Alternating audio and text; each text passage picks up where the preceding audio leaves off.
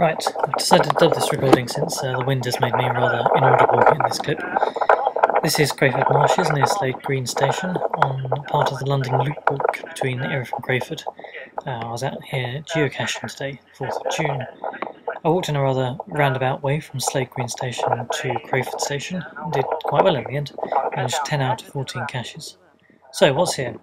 There's an old World War II bunker down there according to the information signs, centre frame right now. And around here there's the Thames, lots of boats.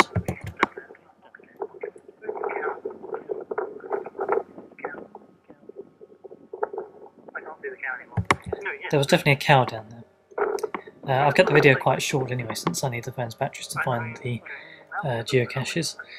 That's about it, or really? Oh, and did I mention